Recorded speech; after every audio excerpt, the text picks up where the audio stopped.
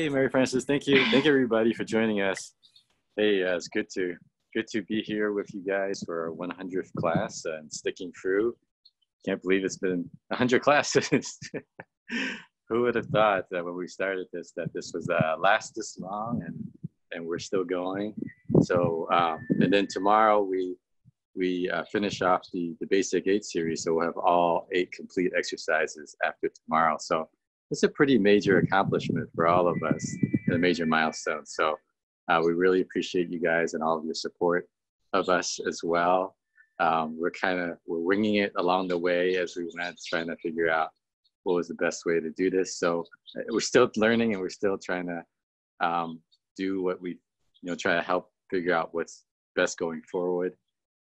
So today I do want to talk about, since we're talking about 100, all right, 100 is also important in face reading, but we look at, the 5 elements in terms of also our lifespan and what that means, and the different cycles that happen in our lives. So let me just give you some context and pull up what 100 years mean on the face, okay?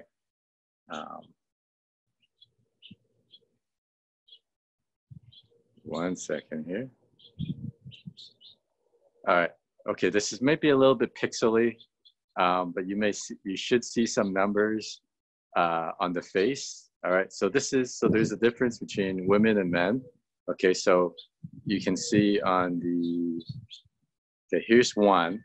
So your first year starts on women, it's on your right ear. So remember, women are always right.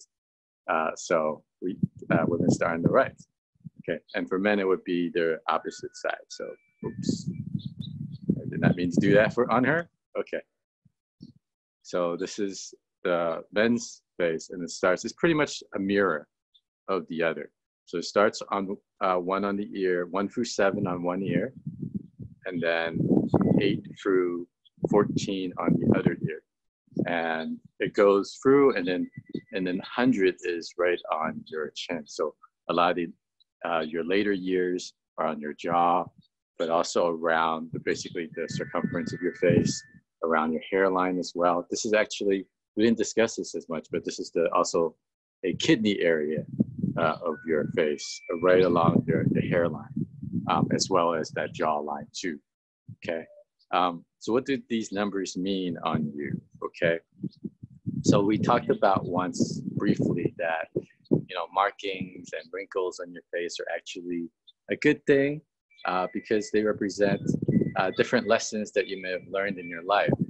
So if you got like a wrinkle or blemish or something like that on your face, that's what it means. And if you try to erase it, you try to maybe Botox it out or something, that also can erase that valuable lesson that you may have learned in your life. So what these numbers correspond to is you may have different markings. It could be different blemishes, could be a scar on your face. Now, I don't think any of us are at 100 right now.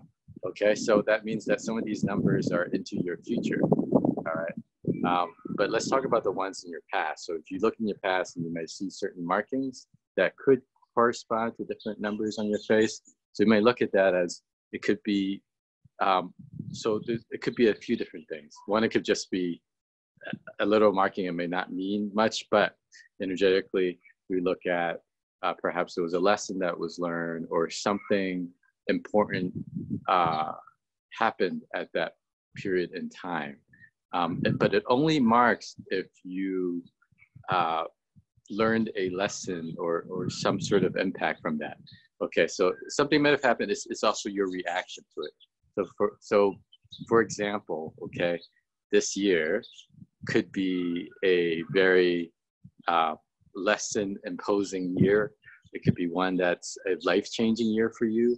But for some other people, it might just be, well, it's the same thing for me every day. Okay, so there are some people that they're not stressed out. They're just going on their daily day every day this year. And so they wouldn't mark at all. Okay, but like if you had some really major, maybe a depression, or maybe had a really major shift in your life, maybe you're having a change in careers, you're pivoting around in your life from what you normally do, then you're probably going to mark for this year on your face. So that's what would be on your past.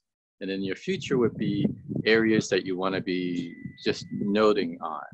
Okay, just like when we talk about in five elements, every 12 years is a very major change or transition, because that's a change in the elements. So for example, 1 through 12 would be what we say the spring years, or your wood years, and that's kind of your early years with your kind of coming into being. And then from 13 through 24 are your fire years. Those are years when you're really kind of full blown into who you are. And then from 24 to 36, we look at when you start to establish your roots, start to get grounded. People have families, that kind of stuff. And then from 36 to 48 is when you start to get some clarity about what's important in your life and your direction and where you're going to go. And then from 48 to 60 is when we start to dream and imagine, and also gather a lot of wisdom about your life, but also thinking about your next 60-year cycle after 60. So 60 is not over.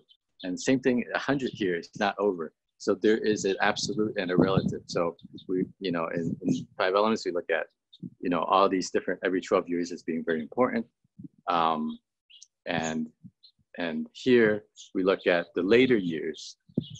So that this is more of a relative, because we all live in the past 60. If you live to 60, it's amazing, right? Like you won the lottery.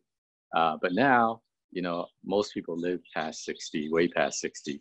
And so our goal is more like 100 or 110. Obviously, it's more about being healthy and able and, having your mental capacities with you through all this time.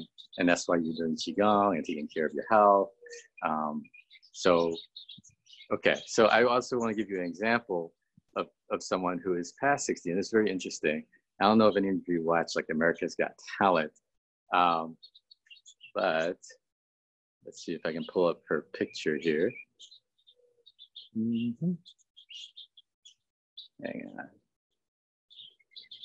Oh yeah, okay. So she's a contestant on America's Got Talent. She's 73. So I don't look like that. So this is very interesting. She started bodybuilding at 59.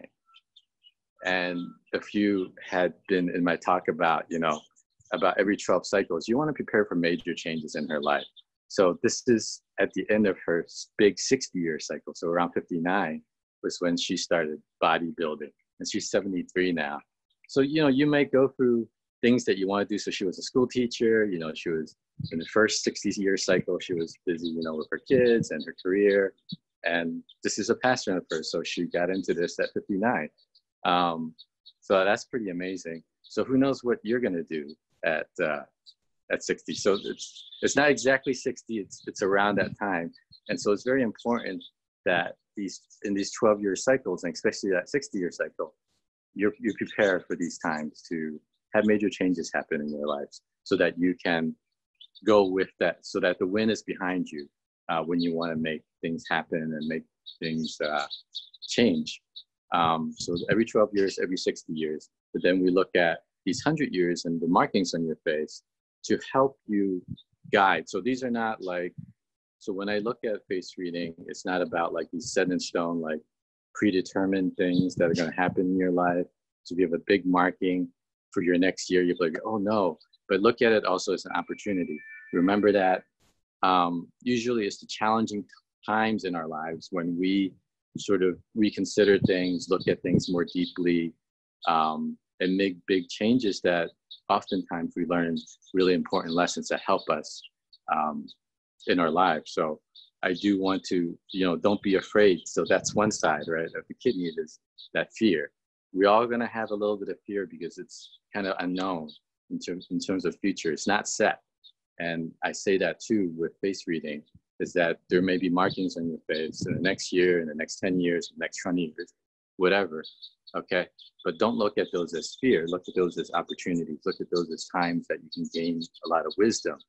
And maybe you're not on your path, and that might be something that will help jolt you into your path. So it doesn't mean that it's going to be a fun time. It is like, this is not a fun time for most people, this COVID time. But look at it as a huge opportunity.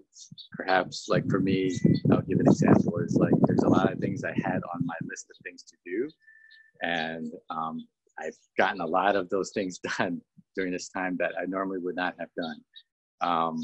And it's also a very uncomfortable time because it's like there's a lot of uncertainty, but use that as an advantage because, you know, you can accomplish things that you never thought you could have done.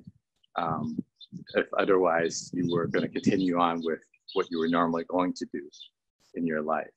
So again, look at those marks also as an opportunity, and prepare for them. Okay, the more you prepare, right? What do they say about luck? It's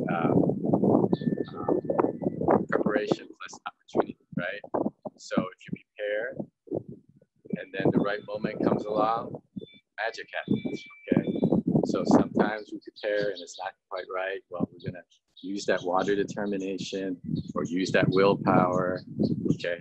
Or use that drive, all right? Or use that fire, that sparkle, okay? Or use that, you know, passion. So whatever your gifts are in your life, okay, utilize them to help you prepare so that when that preparation and opportunity meet, okay, that's when you create your own luck. So thank you very much for joining us. And we'll see you tomorrow for the 8th exercise in Basic 8.